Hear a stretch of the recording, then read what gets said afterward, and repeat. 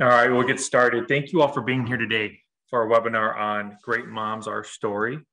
My name is Tim Hudson. I'm a behavioral health consultant for the Michigan Opioid Collaborative, covering the northern 21 counties.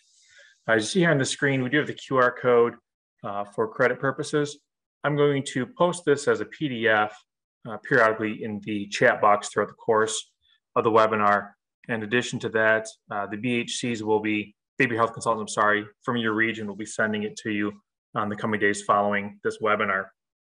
If you just joined, if you could please sign in the chat with your name, place of employment, and your email address. You will have 48 hours to request to complete the survey for educational credits.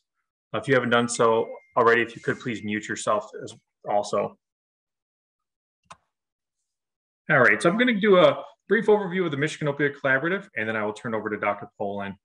We're a grant-funded program at the University of Michigan.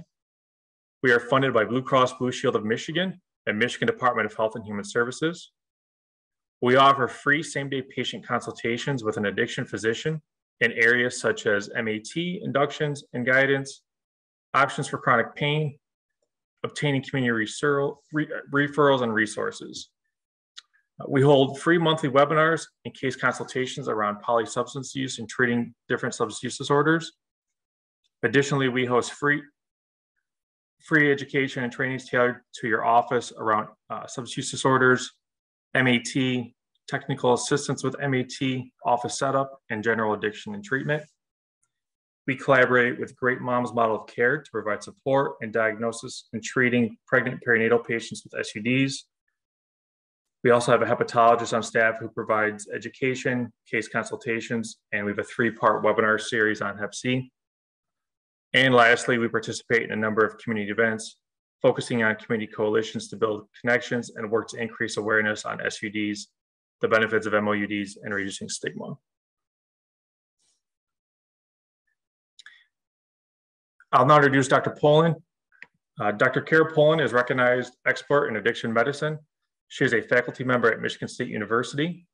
She earned her medical degree from Wayne State University and was trained in internal medicine at St. Joseph Mercy Hospital in Ann Arbor, Michigan, and in addiction medicine at Boston Medical Center in Boston, Massachusetts. She received her master's degree in education from Boston University. She has an interest in educating healthcare providers and providers in training to improve care for patients with substance use disorders, particularly during pregnancy and early parenting. Dr. Poland, the floor is yours. Thank you. All right. I guess I just really quickly wanted to, before I start projecting PowerPoint slides, which I know are everyone's favorite, but I see that literally not a single person other than Tim and I have our videos up. So it's really hard for me to know if I'm like completely missing or hitting the target. So if I'm going in a bad direction or this is not helpful, please stop me and I can be redirected. And so just let me know if you have questions or you want to interrupt. It's a small enough group that I think we can manage to just kind of power through any questions that people have, and it'll make it more fun if it's more interactive for me at least too. So I'm hoping that what we get out of today is that people can kind of hear about our experience at Great Moms, and then hopefully that may give you ideas of directions you can go into, or ways to get things moving in your own systems, and also focus on where MOC may be able to provide some additional support through our arm that helps with treating pregnant people, which is also called Great Moms, because I'm just not that smart, so I didn't make them have different names, which probably would have been smart. But the clinic I work in is called Great Moms, and the support we provide people is to implement the Great Moms model of care in other healthcare settings.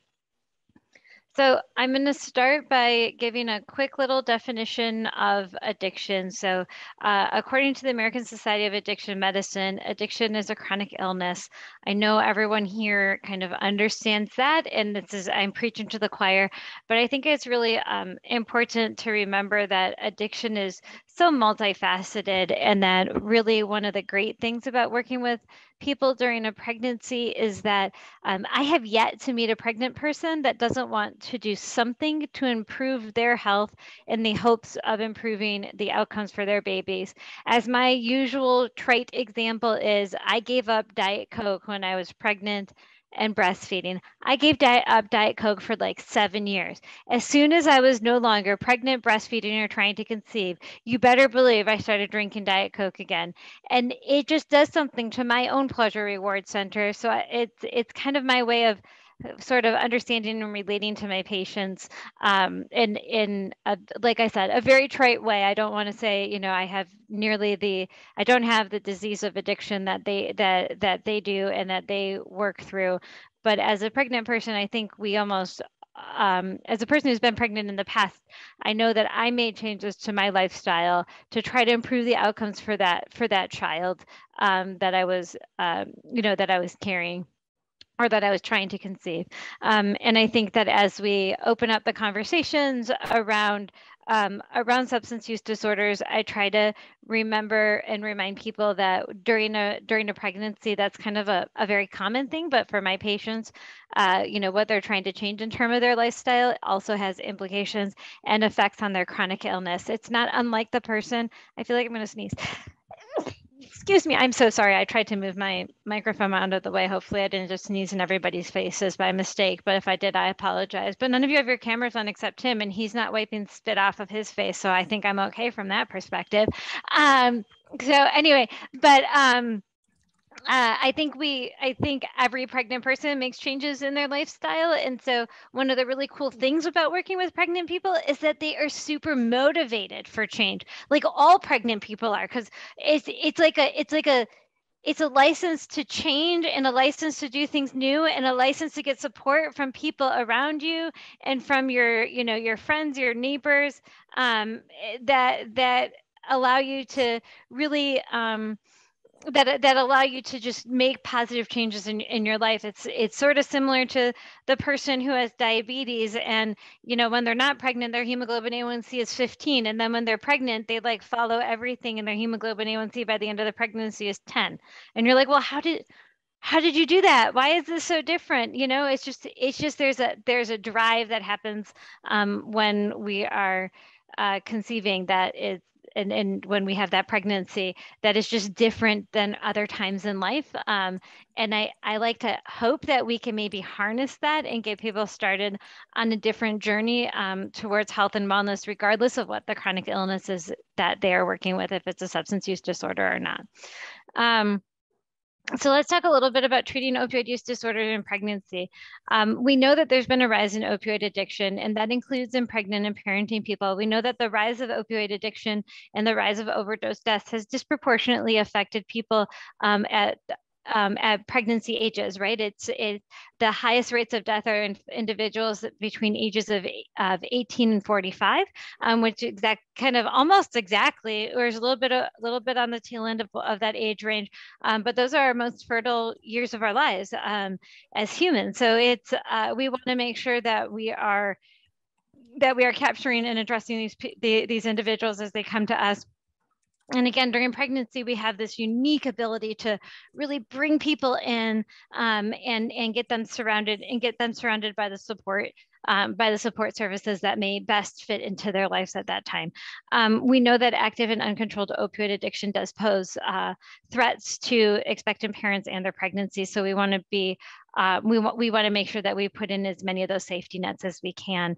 We know that treatment of substance use disorders and OUDs in pregnancy, specifically with the medications that we can use to support the brain recovery, benefits the community more broadly, as well as that individual, their family, and their baby. We tend to see that people who are successfully engaged in treatment and are doing well with their substance use disorder, we have lower rates of things like CPS involvement. And so that also helps us kind of do a better job as well. So We know that methadone and buprenorphine are both highly utilized in pregnancy. Methadone is not a treatment option available in many areas of Michigan. That's a nice way to say it. But as we all know, access to methadone can be pretty challenging for folks, particularly in many of our rural communities, which makes us lean toward buprenorphine.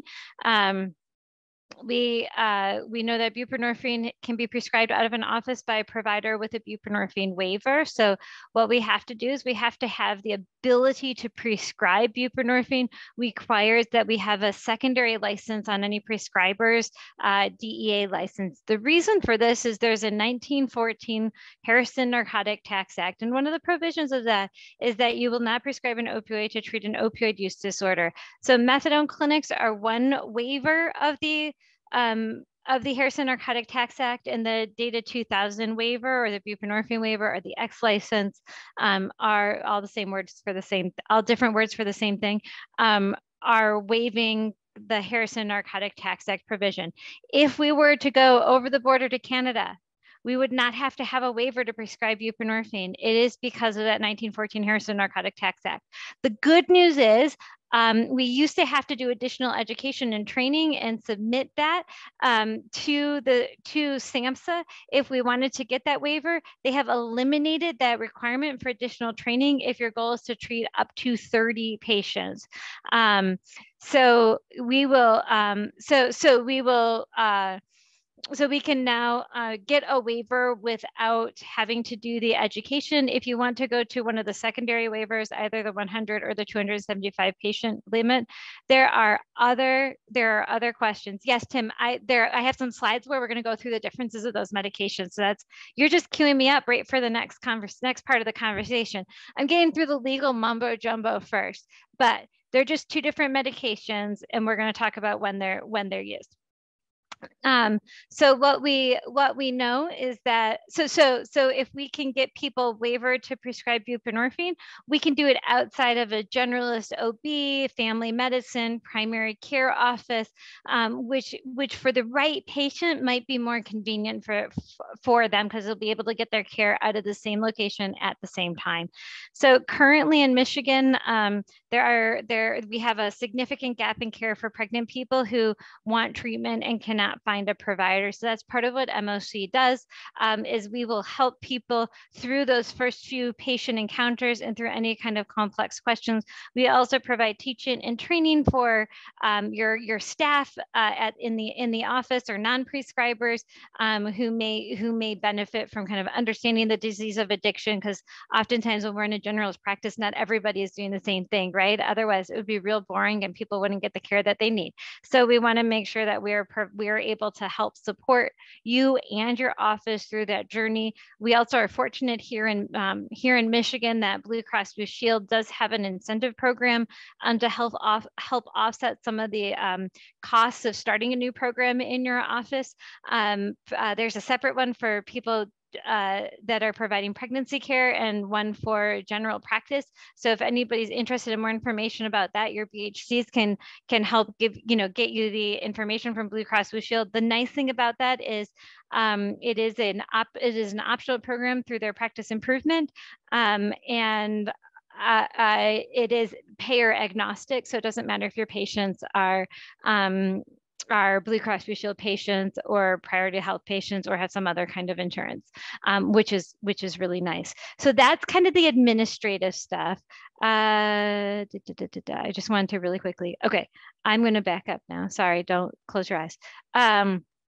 So in terms of the differences between buprenorphine and methadone by federal law has to be done in an opioid treatment program, and those are federally mandated. And so they require a person to go there 6 days a week to the location to get the medication, because we cannot prescribe it. It is against the law to prescribe methadone to treat an opioid use disorder because of that Harrison Narcotic Tax Act. So what methadone does is it is a full opioid agonist, which means when it hits that opioid receptor, it turns that receptor on all the way. When it turns that receptor on all the way, it also lasts in that receptor for a really long time. So for substances of misuse, we tend to find that things that go into the brain and out of the brain quickly are more reinforcing to the brain. So what that means is that if something, this is the same thing which is why, like, if I say to my 8-year-old, would you like a bowl of broccoli or would you like an ice cream sundae? Does anyone want to guess what she's going to pick, right? An ice cream sundae. She's not going to pick the bowl of broccoli. She is not lactose intolerant. So she's going to pick the ice cream sundae because that has simple sugars that go into and out of her brain that is rewarding to the pleasure reward center. And when you have something that has the complex carbohydrates or lasts longer in the body, it actually is less rewarding to the brain. So it means that the brain doesn't like it as much as something that kind of goes in and out quickly. So the same thing happens if somebody uses heroin. They're often using 4 or 5 times a day. They're using multiple times a day in order to prevent withdrawal, because as the heroin leaves their system, they start to feel cruddy. They start to kind of feel like they have the flu. If it gets bad enough, it sort of feels like a really bad flu with diarrhea, nausea, vomiting, kind of a real bad GI bug, along with really bad insomnia. So withdrawal is pretty miserable. So what the methadone does is it binds to that receptor. It is an opioid. It binds to that opioid receptor. It turns it on and it sits in that opioid receptor and it stays around for quite a bit of time. And so it kind of acts like the salad that my kiddo doesn't want to eat as much as the ice cream sundae. It kind of gets stuck in there and it lasts for a while, in the same way that, eat more protein, it will keep you satiated, does when we eat foods. And so methadone is highly regulated. It can only be done in these OTP programs. There's one in Gaylord, there's one in Mount Pleasant, there's a bunch in like some of our urban areas, like Grand Rapids has 3, there's one in Muskegon, there's a couple in Kalamazoo, there's some in Detroit. And there is one in St. Ignace, which just opened this year, because before that, we just had no methadone clinics in the Upper Peninsula. You can see where somebody might need to drive 5 or 7 hours to get to the methadone clinic. That's just not practical. It's not going to happen, because you can't drive every day that amount of time and still be able to function as an adult in a job, with a family, with life responsibilities. That's not really conducive to being to being human. And so for people who are in more rural communities, or communities where the methadone clinic is further away from them, they just tend to be more situated in urban centers, because that's where they can meet their numbers of patients that they need to be successful. So they tend to not be in as many rural communities. So that is where methadone comes into play. Buprenorphine is different because it is what we call a partial agonist, which means it essentially gets bound into that same receptor, but doesn't turn it on all the way, turns it on part way. And the fascinating thing about that is that for a person with an opioid use disorder, it has a ceiling effect where more medication doesn't really help, but also it's protective in terms of an overdose. So somebody is opioid tolerant and takes more buprenorphine than they are prescribed, or more than they should. I recently, like a couple of weeks ago, had somebody who called and said they ran out of medication early because they had a stressful day, and they took 7 strips of buprenorphine. They were that day in one day. They were supposed to take 2. Like if they had done that with a full agonist opioid, they would have been at extremely high risk for an overdose. However, because it was buprenorphine, they hit the ceiling effect and they just derived no benefit from the buprenorphine, and they didn't overdose. They didn't stop breathing. So that was a benefit. It protected them. And then we could have the whole conversation around overtaking your medication and why we don't recommend that. And usually the patient's like, yeah, it didn't really do anything. So it's kind of negative reinforcing. Now, to be fair, if somebody is opioid naive, and they take the doses of medication that I prescribe every day, like if I were to take the doses that my patients take, I would be at risk for an overdose. So it is not that there is no overdose potential. It is that there is a ceiling to that overdose potential, where if somebody is opioid tolerant, it doesn't matter how much medication they take. If they take more than that ceiling, they're not going to overdose and die. And I like not dead people when I'm talking about my patients. So it's a great benefit. So I hope it looks like that may have answered Linnea's questions. Thank you, because it's so, like I said, it's so much more fun if we can have a dialogue. So this slide is really just here to show that as maternal opioid uses increase, we've seen a concomitant increase in opioid withdrawal in newborns. So as we see maternal use increasing, we are seeing an increase in opioid withdrawal. This is national data. It is older. I recognize that. I don't know of newer data. I should probably convince somebody to publish that. So what we know is that medication for addiction treatment during pregnancy is a recommended best practice for the care of pregnant people. I like to talk about it as a triad. We want medications, we want social support, and we want counseling. I'm going to pause at counseling because if anybody knows me, they know that I am not a strong proponent of mandated counseling. And that is because if I say to Tim, you will go to counseling. And Tim says, no, I hated counseling. It didn't work for me in the past. I did it for 6 months. Is Tim going to derive any benefit from that counseling that I just forced him to go to? No. And if I put him into group, like I put him into an IOP and he's sitting there with his arms crossed looking at his feet, and every time the facilitator asks a question or says something to him, he says, I don't care, I don't want to be here. Is that going to harm the group? Potentially, right? So I am not a strong proponent of mandated counseling. Furthermore, when we randomized it, when we said you will go to counseling, you will not go to counseling, you will go to counseling, you will not go to counseling, we actually showed that counseling didn't have additional benefit over medications and meeting with a prescriber alone. So I think that's because we randomized and we got a bunch of people like Tim sent into counseling that didn't want to be in counseling. Sorry, Tim, I'm picking on you. But if I said to Tim, hey, Tim, have you thought about counseling? And Tim says, yes, I would love to go to counseling. And I say, okay, great, let's find you the right fit for a counselor. And we find that right counselor, he's absolutely going to benefit from that therapy appointment. Now, if Tim comes in and he says, I don't want counseling, and then in like 3 or 4 months from now, he's struggling and something happens and he's like, I'm having more cravings, Dr. Poland, I need more medication. I'm not going to immediately jump to my medications and increasing my dose. I'm going to say, hey, Tim, what's going on? How about that counseling, right? We're going to try to use we'll do it in a more delicate way, using things like motivational interviewing to help with those conversations. But yeah, we want to kind of bring people with us. I often have this like slight boundary issue with my patients called, I reveal to them that when I was pregnant with my son, my mom died. And what I tell people is that like, I didn't know how to wrap my head around that. So I did what any smart person would do, which was get myself into counseling. So within 2 weeks of my mom dying, like at week 10 of my pregnancy, I got myself into counseling with a licensed therapist because like, dude, that is not supposed to happen. Right.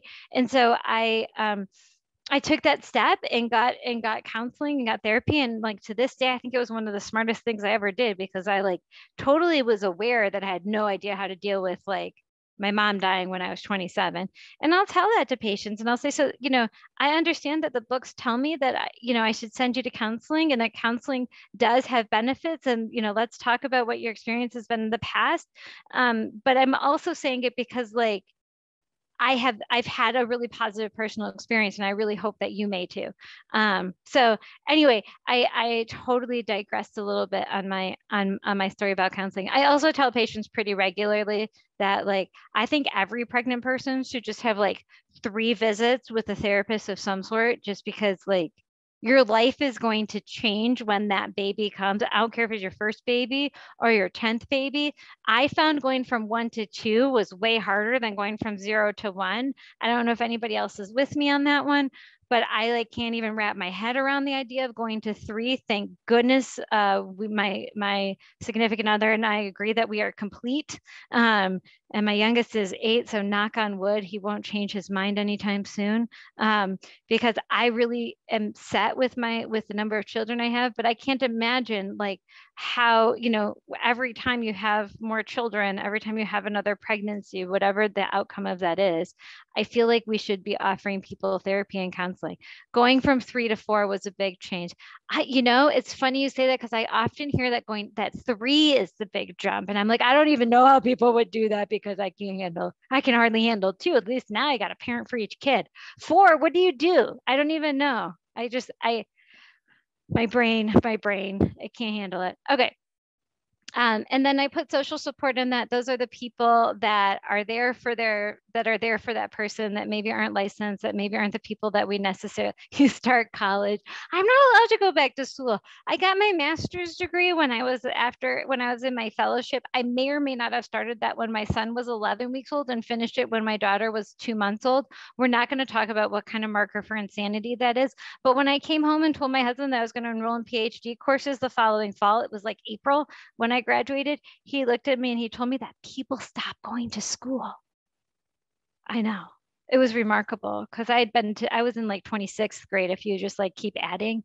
And so apparently you have to stop going to school at some point. Tim, did you hear that? You might need that message. Tim just got his PhD, everyone, pretty recently this spring. So I'm pretty excited about that. He might be less excited for me to announce that to like the whole group, but dude, yes, congratulations. See, showing Tim the love. It's pretty remarkable. I'm not sure that I would have survived a PhD, so I just like to just point in, just sharing. Okay, so here's what we know. About 5 to 10% of pregnancies are facing signs of an opioid use disorder, and 8 out of 10 people who detox off opioids while pregnant return to use within 1 month. Within 1 month. So detox isn't the answer. So that's why we need to get people on medication to treat a substance use disorder, to treat an opioid use disorder, either buprenorphine or methadone. So the next question that everybody has is, why are we not using naltrexone? We are not using naltrexone because at the end of pregnancy, there's this thing called labor. And naltrexone, trade name Vivitrol, but naltrexone is an opioid antagonist or opioid blocker. And if we use an opioid blocker that has a little bit of a long acting, has a little bit of a longer mechanism of action, and like, I don't know about anybody else, but as much as I really wanted to predict when I was going into labor, it just sort of happened. And I didn't really get to choose. So in order to stop you would have to stop the naltrexone, like they recommend 6 weeks before the due date. And then that leaves the person without any protection and at increased risk of overdose. Anytime we stop medication for an opioid use disorder, people are at increased risk. And so in general, we don't usually recommend naltrexone. Have I done it before? Yes, if you are a generalist provider. I would say if you are talking about naltrexone during pregnancy, please reach out to MOC. Please reach out to your local addiction medicine physician if you have one in your community. If not, reach out to MOC and we will help you through that or help you through the discussion with the patient as well. So in general, we treat opioid use disorders with buprenorphine or methadone. For anybody who maybe doesn't know, buprenorphine's trade name is Suboxone. But that's the most common trade version. And what these medications do is they stabilize the brain so that the person can kind of abate the majority of those cravings. So it reduces cravings. It does not eliminate cravings. What you're really trying to do is get the person out of withdrawal. Specifically in pregnancy, in terms of cravings, we know that people just remember dreams more because we are slightly more arousable from sleep when we're pregnant. So we can be woken up from those dreams, from the dream stages of sleep more easily. And so because of that, some people can have using dreams when maybe they haven't for a while or they haven't before. And so it's actually something that I provide as anticipatory guidance for people that you may find that you remember more dreams during your pregnancy. One thing that can happen with this is people can remember using dreams, and that opens up a conversation around what they might do when they have a using dream. And don't worry, I have a social worker supervising all of my visits so that she can step in to make sure I don't say anything too dumb. But we kind of tag team that conversation, generally. But just making sure that people have can expect that they may have using dreams. And if they do have using dreams, that they don't internalize that as something they're doing wrong in their treatment program or in their recovery. We want to make sure that, people can also have some potential coping mechanisms. So what you do in the middle of the night when you wake up, when you have a using dream, kind of have those, walk through those conversations a little bit with patients as well. We want to reduce the euphoria associated with illicit use. So once the buprenorphine gets in there, if people try to use other things, because the buprenorphine gets stuck pretty well in that receptor, other things aren't able to get into that receptor as well. So it means if somebody does use something else, they often don't feel anything because it can't get into the receptor, which can be protective, because then they get kind of negative reinforcement where they kind of go, well, that didn't do anything, I'm not going to waste my money in the future. So medication for addiction treatment improves other related maternal health or pregnancy health care. So people that are on medication for addiction treatment tend to attend more prenatal care visits. So they tend to have improved nutrition, better, higher infant birth rates, as well as reduce exposure to infections related to IV drug use. There's a question in the chat asking if we find that people tend to relapse after those using dreams. It is certainly a high risk time for people. So if somebody has a using dream and if they haven't had kind of these using cravings and these using dreams in the past, then it can be an impetus for having an unhealthy behavior, the next day or in that moment. So that's why we want to help provide some of that protection for people. So that's kind of what I'm getting at, is we want to surround them with resources and support, that if they have that using dream, it's not totally unexpected, and they know what their plan is if that event happens, so that we can try to prevent them returning to using opioids or whatever their substance of misuse is. I'm going to talk a little bit about stigma, because it's like my favorite. Because I think it's really, really important when we talk about pregnancy, right? Because we see a lot of stigma around substance use disorders more broadly, and then when we talk about it more specifically in pregnancy, we see a lot of stigma against pregnant people who are using substances. Like, why can't they just stop? Why would you be on buprenorphine when you could just be, opioid free, and then you wouldn't put your baby at risk? We get those kinds of comments, and remember, 8 out of 10 people who we taper off of opioids return to use within 1 month during pregnancy. So we don't want to taper people off. However, I will say that if somebody comes to me and says they would like to be tapered off, I will taper them off, and I will work with them, and I will constantly remind them that if the taper is not going well, I'm happy to, I would restart them on their medication, or we might just pause the taper at a given time. We know that the dose of either methadone or buprenorphine is not related to baby's risk of neonatal abstinence syndrome. So meaning less medication does not reduce baby's risk of withdrawal. It's an unrelated factor. It's an enzyme in mom's placenta that changes the risk, and we don't have a test for it. So I just tell patients we don't have a way to know which babies are at more risk, but what we do know is your dose of methadone or buprenorphine is not related to baby's risk. So the words I use is, I want you on the lowest possible effective dose of medication, whatever that is. And that would be the same if you had diabetes, if you had hypertension, if you had, right? We want people on the lowest possible effective dose of medication. So I'm sure everybody's read the little definition of stigma on the screen. So we want to avoid kind of pigeonholing our patients into a negative frame based on something like a substance use disorder. The words we use really, really matter when it comes to treating people with a substance use disorder. So we don't want to, just like we've moved away from using the terms diabetic in medical nomenclature, we want to use person-centered language and not use the word addict when we're talking about our patients.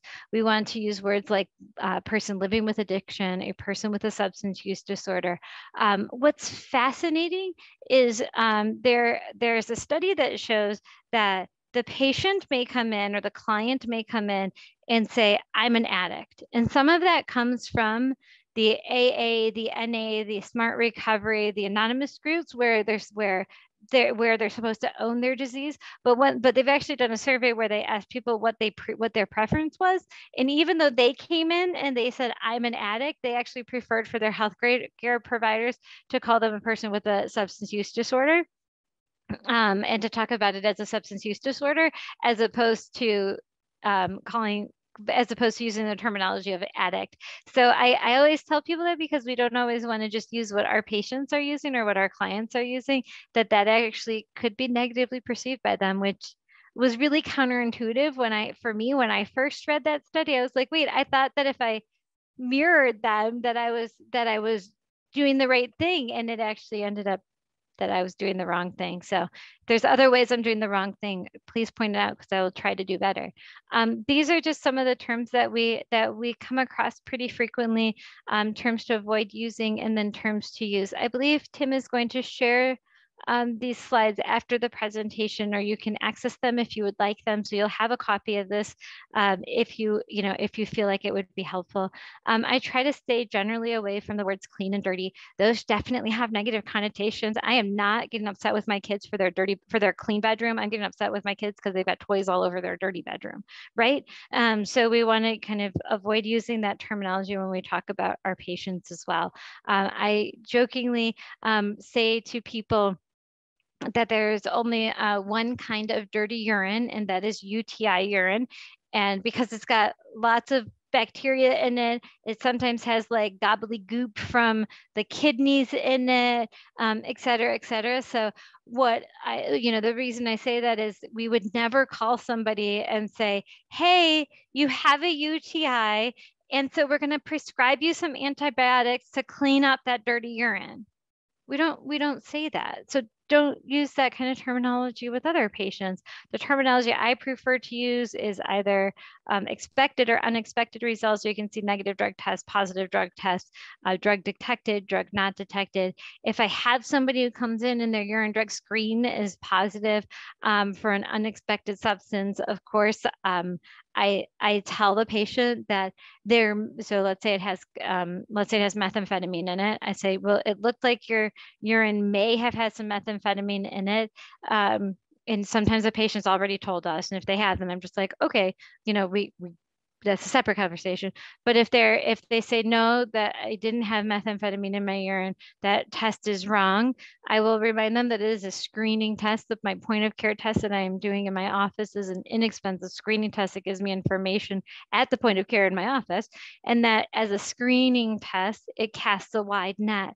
And so what we're doing with that test is we're trying to see if there might be other substances in your system. But if you're telling me you didn't use methamphetamine, then what I'd like to do is I'd like to send it for a confirmatory test where they actually look at the chemical molecular makeup of what's inside the urine, and then they can differentiate methamphetamine from something that looks close to methamphetamine, and maybe popped our test positive here. And sometimes they'll come back, sometimes the results will come back and it'll be negative, and the patient comes in and I say, you know what, looks like you were absolutely right. And thank goodness I didn't say to you, no, I don't believe you. But I'll say, it looks like, everything came back as we expected. Sometimes it'll come back positive, and that conversation goes one of kind of two ways, right? The person comes in and says, I was nervous to tell you. I was scared you're going to change my treatment. I was really struggling. And today their urine drug screen is, as expected with no meth in it. And we can kind of have that conversation about how, I can't be a good prescriber if you don't feel like you can trust me.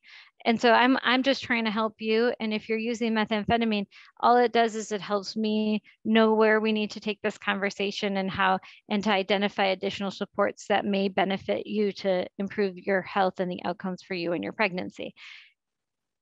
If it comes back positive and they still deny it, then it's a little bit of like let's sit down and have a conversation about what a confirmatory tool is and why it's important that they understand that there really was meth in their urine, and kind of give them like ideas of how that could have gotten there. Are they, were they also positive for marijuana? Because a large amount of our marijuana supply also has other substances in it. Were they, was there another way they could get it? And somebody who asked me if they could get secondhand meth smoke, milk? And I was like, no, not really a thing. So we kind of go through all those different options as well. But in general, the key point is we don't want to call their urine clean or dirty. I have patients who come in time after time. It's the same thing. Like, I'm an addict, my urine's clean.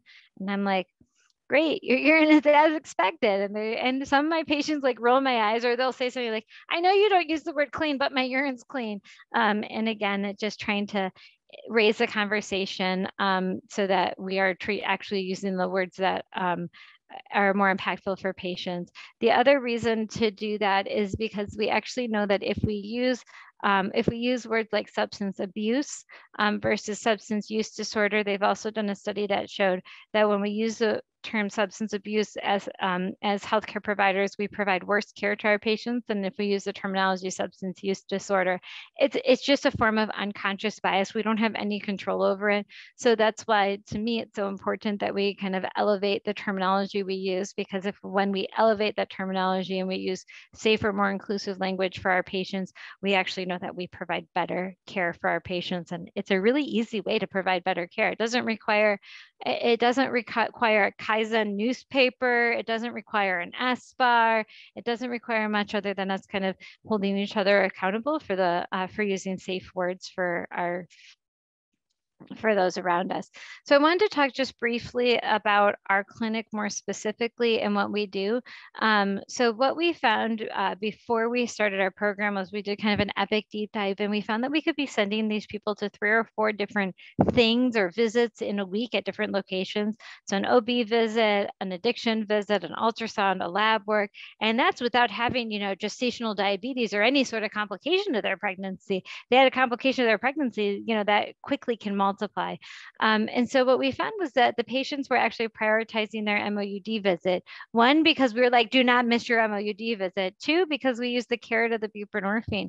When we prescribe the buprenorphine, the patient knows that when their appointment was aligned with their prescription. So what I mean by that is if they were at 30 weeks pregnant and they were coming back every 2 weeks, they got a 2-week prescription. So they knew that they were coming back in 2 weeks to see us. And so we knew that they would make that appointment because they would have kind of the reminder of their medication. Now, if somebody's been stable for 7 years, I still give them a month of medication. I just remind them that their medication is not going to run out when their next appointment is. But we found that people were making their MOUD visits and they were missing their OB visits. And at the time, the OB clinic was only like a mile away from the addiction clinic. So, even when we tried to schedule them on the same days, we assisted with transportation, we would still have people that kind of fell off in getting to both appointments. And, in total fairness, like, what do pregnant people often also have? Other small children. We already discussed my inability to parent very effectively. So we know that I'm going to say, like, that would be really hard for me to get to multiple appointments with my 2 children in tow. Like, even today at ages 8 and 10, it's a challenge. And oftentimes when we're talking about pregnancy, pregnant people, those babies are younger and closer together. So we recognize that was an issue. Also, if you're asking somebody to go do 4 different things in a week, and they're working, like, how many days off are we expecting them to take, and how accommodating are we expecting their places of employment to be? And many of my patients are also, not salaried workers, meaning they're hourly workers. So what are we asking them to give up in terms of their compensation and their ability to take care of their families, especially now as we all know, with inflation creeping up and the cost of everyday goods really climbing. We know that people are spending, we know that people need to be working in order to be able to make those ends meet. So back in 2017, myself and a nurse midwife, Nancy Ren-Bugai, as a doctorate prepared certified nurse midwife, we got together and we were able to bring the Great Moms program into the MFM office. The reason we were co-located in MFM is not because these pregnancies are high risk, but because at the time they were the only OB office in our system that had both ultrasound and OB capabilities in one suite. So because we wanted people to be able to get everything at one time, that was the location that we picked. So we wanted to be patient friendly. We wanted to provide all our services in one location, and we wanted to be able to provide that follow-up after the pregnancy. The reason the follow-up after the pregnancy was so important to us is that when we look at Michigan maternal mortality, we know that the highest risk time period for postpartum is from about 3 months to 1 year. The mortality surveillance goes out 1 year, where 65% of our substance use disorder related mortality actually occurs between months 3 and 12. So when we were reviewing this data is when we decided to extend our clinic out past that kind of traditional 6 or 8 weeks postpartum to up to a full year. We also work very closely with the family medicine clinic that is adjacent to our clinic, like we share a break room type of situation, separate clinics, but shared break room.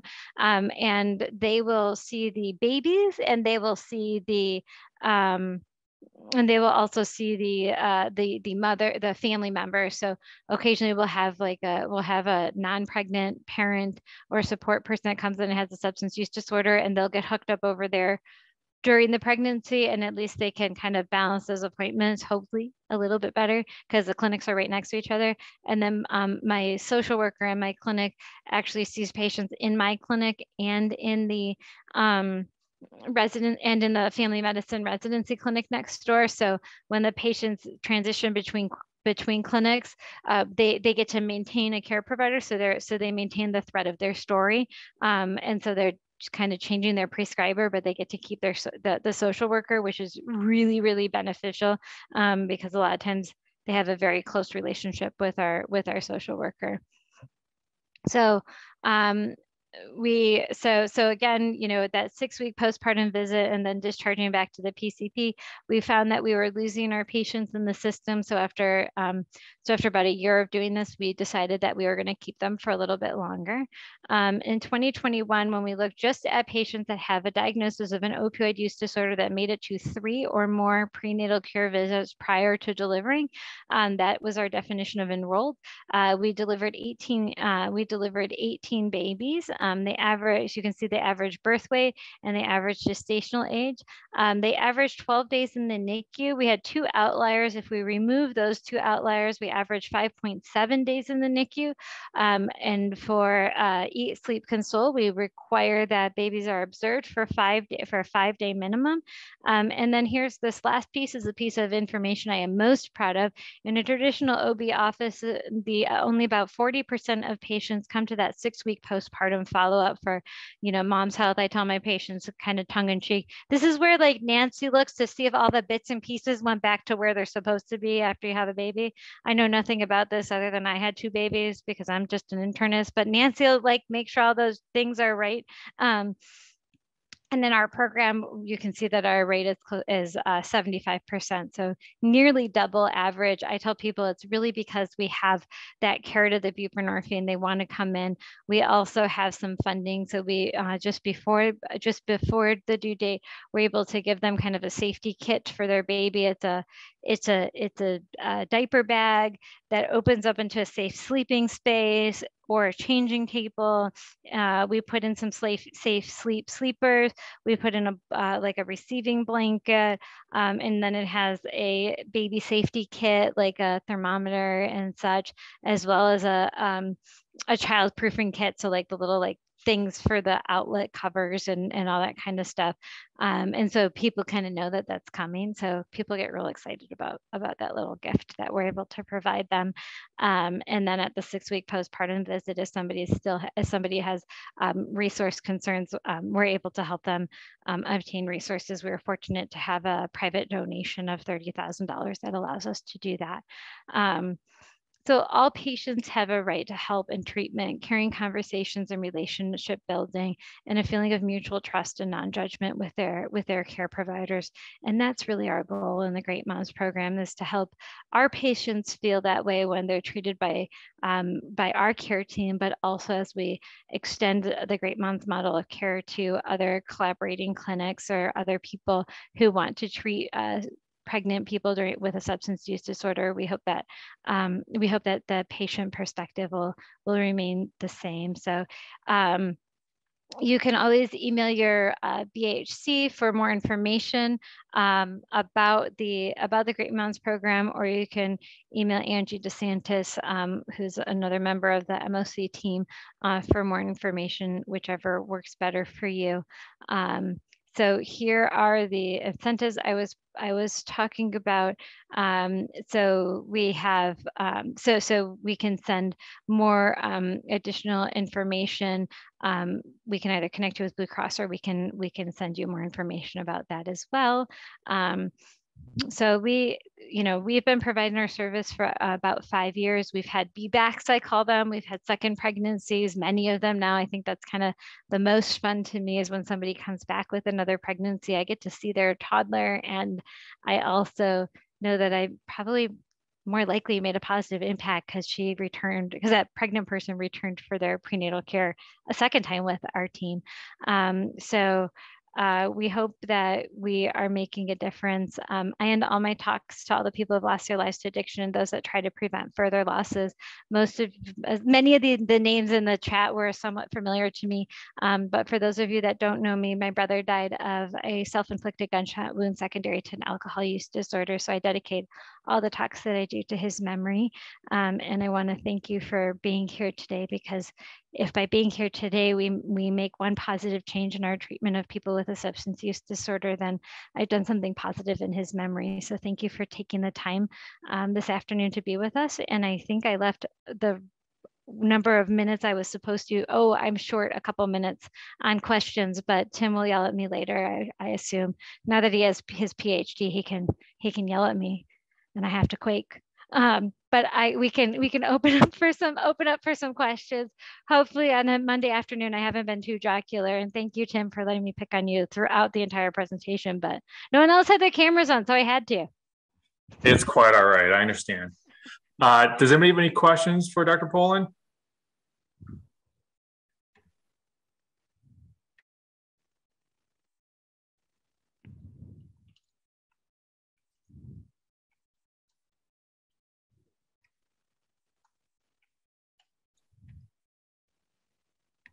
Okay, well, if nobody has any other questions, we will end a few minutes early. Again, the local behavioral health consultant will be reaching out to you in the next day or so to follow up and provide you the PDF for credits, as well as a copy of the slides from today's presentation. We thank you all for being here today. If you have any questions, don't hesitate to reach out. Thanks again, and have a great rest of your day. Bye, everyone.